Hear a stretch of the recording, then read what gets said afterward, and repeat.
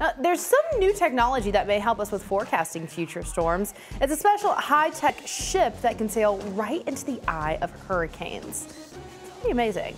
A high-tech surfboard will hang 10 as the next wave of tropical systems approaches the U.S. And Richard Jenkins is the CEO of Saildrone, the tech that is taking tracking to the next level. Thank you so much for joining us. So we're excited to talk about this here. This drone, or this fleet of drones, is equipped with cameras and special instruments. So explain what these drone ships aim to do this hurricane season. Yeah, good morning. Thanks for being on. So these drones, they collect in situ data, which is real measurements from the surface of the ocean inside the hurricane. What drives the intensity of these storms is the rate of change of heat and moisture from the ocean to the atmosphere. So taking measurements on the surface is key to understanding how these storms form and intensify.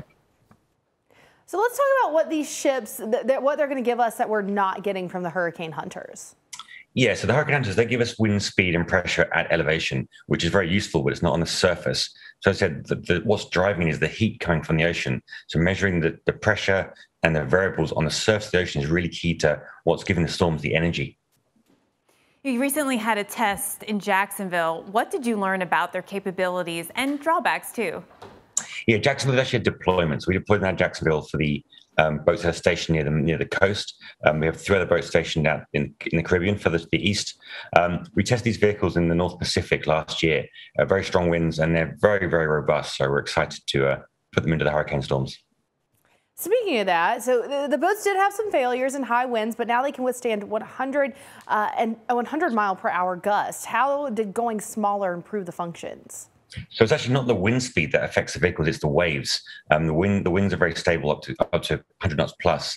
When you get that much strong winds, it's the waves that build very high, very steep, and start breaking. So the large surface area of the sail is what breaks. Reducing that sail reduces the pressure on the wing and the waves, and that hopes to get a much higher wind rating, so much higher survival. How do you control them? Actually, where is ground zero for where you will control where these go and then getting them back?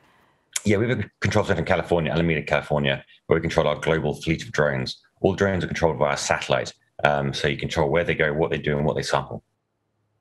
Wow, that is just amazing. Now, one of the larger versions of the drone ship is going to map the seafloor. How will that information help us in the future? Yeah, mapping seafloor is really important. Less than 20% of our planet's being mapped for the ocean. For safety navigation, geophysics, but for hurricanes, it's really important for storm surge intensity. Mapping the seafloor near land helps us explain how the water will rise or fall during those storm surges, which can be very deadly. Yeah, for sure. One of the things you mentioned, that measuring that ocean heat content, which is really important when it comes to forecasting if storms are going to rapidly intensify. So what is the time frame in getting the data back and then getting that into the modeling?